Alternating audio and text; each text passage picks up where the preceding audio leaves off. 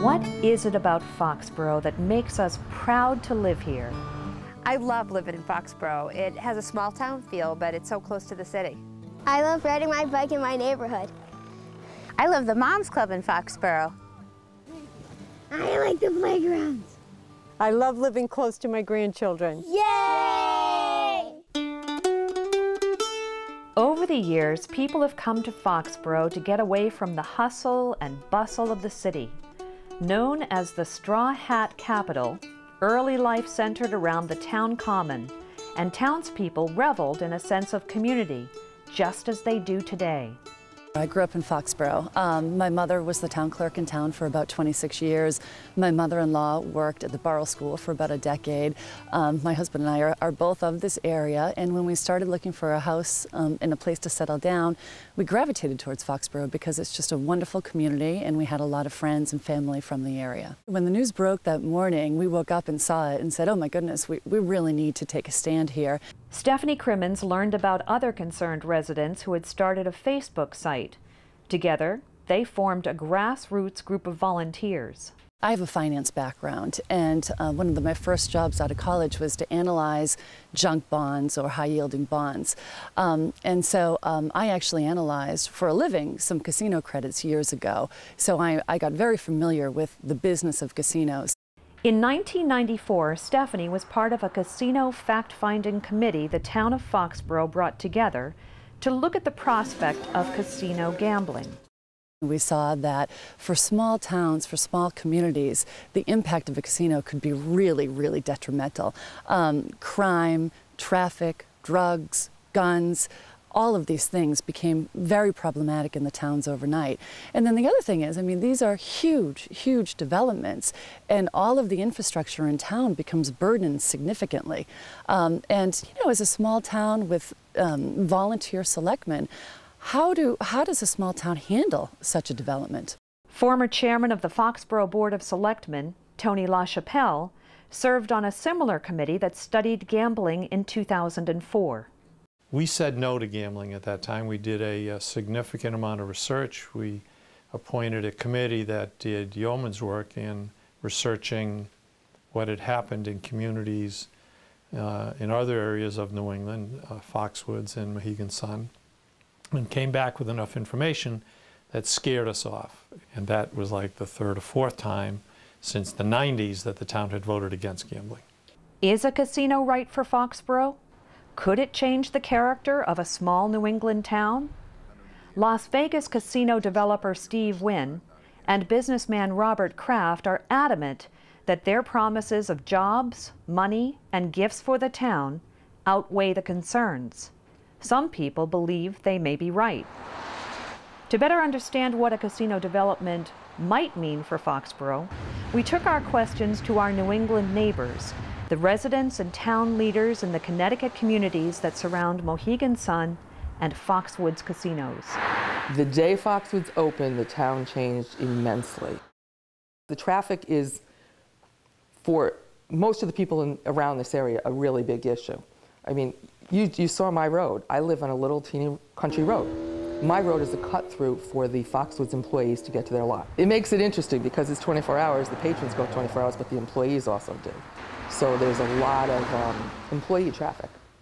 And the employees tend to drive more on the country, the side roads because it's faster than getting on the main roads and getting stuck in traffic. Prior to the casino was somewhere around 4,000 to 5,000 cars a day. Now it can be anywhere from 25,000 to 30,000 cars a day, and it's a historic community. Homes are close to 300 years old. They're built close to the road. So the buses and the trucks that go by there 24/7 have a real negative impact. So many cars ran into our stone wall. I got the name, the Wall Lady. Carol Matsumoto owns and operates a successful bed and breakfast in the Preston village of Pockwatonic on Route 2A between Mohegan Sun and Foxwoods. Traffic went from like 3,400 to over 13,000 cars a day, and it doesn't stop at night, and it goes 24 hours a day. Our house next door has probably, the stone wall has probably been hit in excess of 40 times. People come into the casino, go as fast as they possibly can. They throw their garbage out. They don't care. We're in the way. Nick Mullane, first selectman of North Stonington, a small town adjacent to Foxwoods, shares Carol's concerns. The quiet life on the side streets is greatly disrupted. You know, the secondary roads take a heck of an impact. People will drive around, and where the casino will attract a lot of traffic, it'll also divert a lot of the local traffic because they know the ways around. So the people in the side roads within, 10 miles, 15 miles will get a lot more traffic. My name is Paul Gukin, and I live in Foxboro with my wife Ann. And family's all grown up. I had 4 children. They all went to Foxboro High School. And now I have 11 grandchildren, and I worked for 40 years for a union company, and I'm vehemently opposed to gambling in Foxboro. My wife and I, we laugh when we go up to Route 1. Some days we can't even get on there. That's now when games or big things going on at the Kraft Stadium, and the traffic is heavy anyway without anything going on anywhere up there. And I understand that the concern now is if we have the casino, there'll be an extra 20,000 cars per day in our area, which we don't need. My biggest concern about having a casino within a mile of my school is that it will almost force me to close my business. The Goddard School on Route 1 in Walpole has been an important resource for early childhood education in the area for more than a decade. Each year, some 100 children are graduated from the Goddard. As a resident of Foxboro, a mom of 7 kids herself, and a business owner, Shelley Alexander is hesitant to welcome a casino into the community. As soon as it was announced in the news, I had several parents approach me and saying, they were glad that their child would be graduating before a casino would come here, because no matter how much they liked it here, just the traffic alone and the environment that would be created, that they would not send their child here. My property ends right here, as does my next door neighbor. So we're direct abutters to the casino land, or what is proposed to be the casino land. Mike McCarthy and his family moved to South Walpole 2 years ago, fully aware that the property bordering his land was zoned for economic development. The Kraft Group had originally proposed a life science biotech park in what now serves as a parking lot. Obviously at that time 2 years ago, casinos were not a part of Massachusetts, and we never dreamed that a casino would be there. The zoning changes that they were proposing back in late August suggested buildings of 200 feet, 300 feet. Whatever does go there is constantly going to be in eyesight, in earshot, and it's always going to be in the forefront of our minds that we are next to a casino and that our kids are playing directly next to a casino. When I talk about fears, and that's what these are, one of my biggest fears is the socioeconomic impact of the development. If there are a lot of medium to low wage workers, and there are supposedly thousands, that are going to be looking for places to live, places to eat, then what's going to happen in the marketplace is you're going to have potentially more fast food restaurants, you're going to have more motels, you're going to have more duplexes that with lower rent that support people who have part-time jobs or lower wage jobs who need to live and work in these particular developments. So this has happened consistently. You can go to Connecticut, where I lived in that area, and you can draw circles around those casinos, and that's pretty much what has happened in Norwich and Uncasville and Stonington and Ledyard and those areas. So it's there, you can just see it. And that would be a significant fear for this community, that it would change the character of the town forever. I was born in Uncasville, Connecticut. Lived there for 22 years, and went to the Uncasville Elementary School and Montville High School, and graduated from there, and I left to join the Marine Corps. It was a very small town. My father was the chief of the fire department, so we were very involved in the town. And we lived not that far from, which would be the center of town, and we could walk from my house down to the downtown safe, you know, knew everybody on the street. So if we did anything by the time we got home, my parents already knew about it because it was that kind of town. Every year we would have the Harvest Festival, and because my dad was involved in the fire department, they would have a booth at the Harvest Festival. There were shows, a lot like Founders Day, but the fire department would always make clam chowder, so we were always very involved in that and always go to that every year. There's no longer a Harvest Festival. There's no longer those small town things that keep a community close and bound together, because the casino has just taken away from that. The whole town just seemed to take on a sadness. There wasn't that same feeling of a close-knit community. It just seems depressed. Today, many of Lori's family still live in the Uncasville area. They've grown used to it, but they feel like they've lost that small town feel. They've lost the feeling of a close-knit community. They don't know their neighbors anymore. And times change and things happen, but you know, Foxboro has never lost those things. So it makes you wonder, why has Uncasville and Montville lost those things? Southeastern Connecticut is one of the highest DUI rates in the entire state. My small rural town, on some years, we've gotten 35 to 40 on an annual basis, which is highly unusual. The DUIs are any time during the day and night. It's not a thing that's after happy hour or anything like that. It's just all the time. Most of the people that hit our wall are asleep. You go into the casinos, they go into the casinos, they might play for 24 hours, 36 hours. There's extra oxygen in the casinos. They come out, they get in their car, they fall asleep. In recent years, Foxboro has witnessed a dramatic increase in the number of arrests for operating under the influence. In 2010, the town reported 53 OUIs. That number grew to 82 in 2011. Foxboro currently has a total of 38 liquor licenses. Of those, 13 are held by businesses at Patriot Place and 2 are held by Gillette Stadium.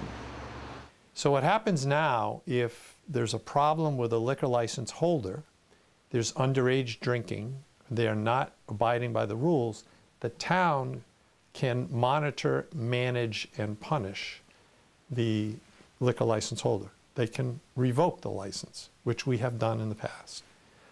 If that happens at the casino development, we have absolutely no control over that, and that control will go to the state.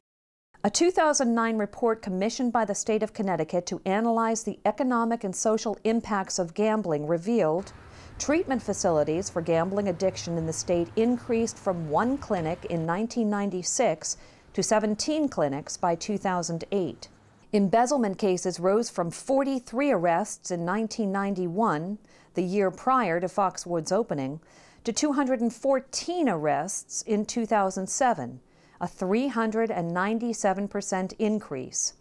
The estimated cost to Connecticut businesses and municipalities during that time period alone, $7.5 million. One thing that it surprised us, every town within 15 or 20 miles will end up a higher accounting bill for their town, because the amount of scrutiny that they're going to go through to look at the different departments to make sure somebody isn't stealing money. We go through an inquisition by the auditors. Do you know if anybody has any financial problems? Do you know of any fraud? Do you know of any embezzlement? Has there been any mismanagement of money? Et cetera, and so forth. And they instill in your mind that you're in a risk area where money could be lost. Anywhere that's within a quarter of a mile of the traveled routes has seen probably close to a 20% decline in valuation, and that's after adjusting for the downturn in the economy. The gray home across the street went in foreclosure. They owed $149,000 on it. The bank ended up selling it for $38,000. The home on the other side of us started at $189,000 and sold at auction for $55,000. I don't know of any families here right now. Would you raise a family on a road that gets that kind of traffic? Many people that live in those traveled routes, that their home was their equity or their life savings. It's been depleted or wiped out. In Norwich, they've uncovered a lot of places where they've put in illegal apartments, divided up the houses, made basements into rooms, because they do something they call hotbedding, where people stay in the house, but you have the bed for 8 hours, then you have to leave. And that same bed has 3 people in it every day. I know in certain neighborhoods, there are houses that contain casino workers. They rent them because people are unable to sell their homes because no one wants to purchase a home that's close to the casino. So they rent them, and in one particular neighborhood that I'm very familiar with, there's a home that contains 10 to 14, the people that I'm familiar with have lost count, people that work at the casino. And because they work shifts and they work very long shifts, it's a rotating people of coming in. They do not take care of the house. The neighborhood has gone completely downhill. And also in this neighborhood, the people that I'm familiar with knew everybody in the neighborhood now. There's only 3 or 4 original families that contain in the neighborhood. Everybody else is now casino workers. According to the 2009 report on gambling, casinos have had a dramatic effect on local school districts.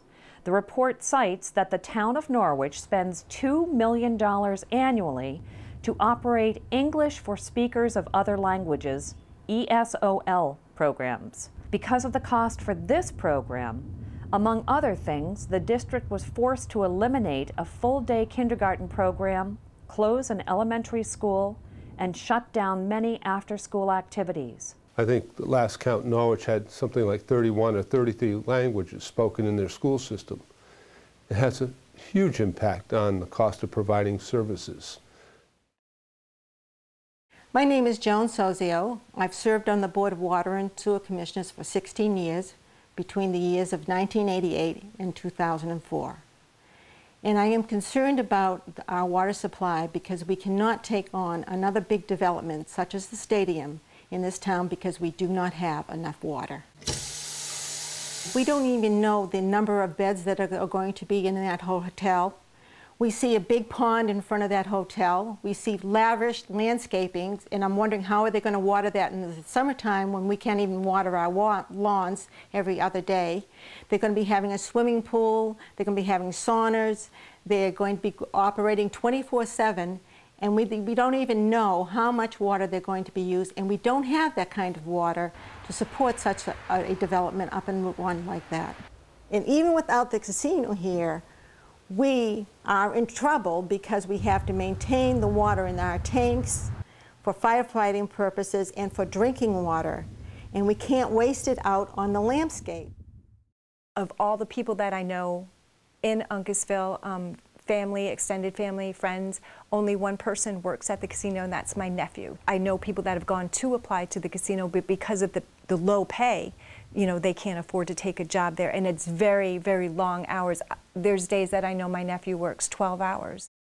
Members of No Foxboro Casino have repeatedly stated they are 100% in favor of jobs. They support risk-free alternatives for the proposed site, sustainable jobs with high-paying salaries that would allow employees to support the many wonderful restaurants and businesses that currently exist in Foxboro and the surrounding area. The impact on the local businesses is that they're going out of business. They can't hire people. We had 55 businesses close last year in Legend, small businesses. We have a lot of empty storefronts. The casino doesn't generate revenue for businesses. People don't stop at the local businesses, and the local businesses have a hard time employing people. They're regressive. They take more money out of low-income people's pockets. Everyone knows that they're cannibalistic. In other words, they eat other forms of revenue. When people are putting billions down the slots, they're not buying a new car, and they're not fixing up their house. Former State Senator Susan Tucker served on a number of committees, including Ways and Means and Economic Development and Emerging Technologies. Years of study helped her to form an opinion that casinos bring more harm than good to small communities. So how can it be good for the economy of your region to have hundreds and millions, if not $1 billion, dumped down slots to get shipped out of state to make a few very wealthy men wealthier. When we did our research the last time this came up, we found that consistently the casino developers overpromised and underdelivered. And so what they do is they come in and they promise that this is the amount of money that will be generated, the amount of tax revenue that will be generated, the number of jobs that will be generated, and these are all good things for the community. The problem is, even if they put it in writing, you cannot hold them to it. I mean, how do you force a casino operator, if their business is struggling, to hire 200 more people because they said they were going to 5 years ago? How do you do that? Foxwoods Casino celebrated its 20th anniversary on February 15, 2012. Foxwoods is currently $2.3 billion in debt. Mohegan Sun in nearby Uncasville is currently $1 billion in debt. And Wynn Resorts is $3.2 billion in debt, as cited in their annual report for the fiscal year ending December 2011. A casino in Foxboro would have a minimum lease of 75 years, per requirement set down by the Massachusetts Expanded Gaming Bill. What mitigation does is it provides to the town from the developer things, assets, cash, it could be money, it could be changes in infrastructure. It helps to soften the blow of the negative impacts of whatever the developer plans to do to the town. So mitigation only comes into play if there are bad things happening. The deal that's before you now or next year, what is presented to you, will not be the same deal that your selectmen 10 years from now are dealing with. If there's one thing, the industry is it's notorious for broken promises. So the other significant lack of control is who the owner is and who the landlord of the casino is. Because today, we can pick up the phone and call the stadium. We can call the Kraft organization. I could get Jonathan Kraft on the phone in 5 minutes today.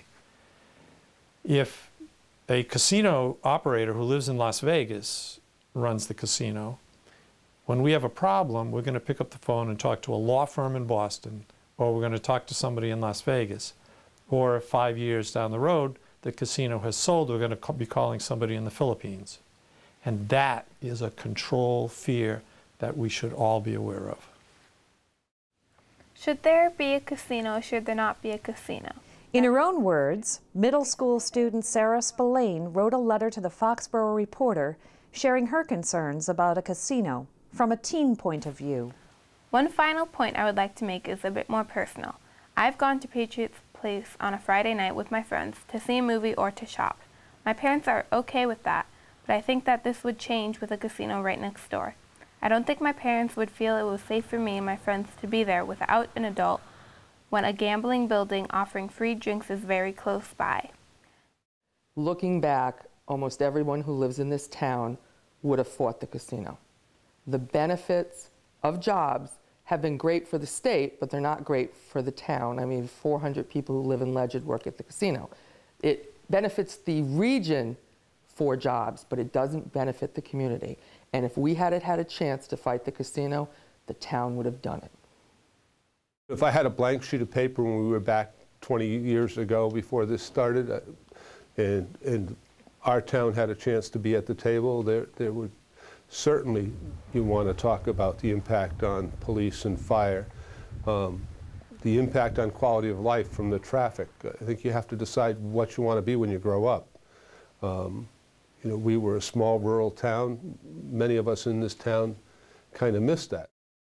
We are one of the most economically fortunate communities in the state. We're not laying people off. We are building a library. How many communities in the state are building libraries? We've grown to love this town, And our daughter has grown up here, and she's turned out amazing. The Foxboro schools are amazing. She's at Northeastern.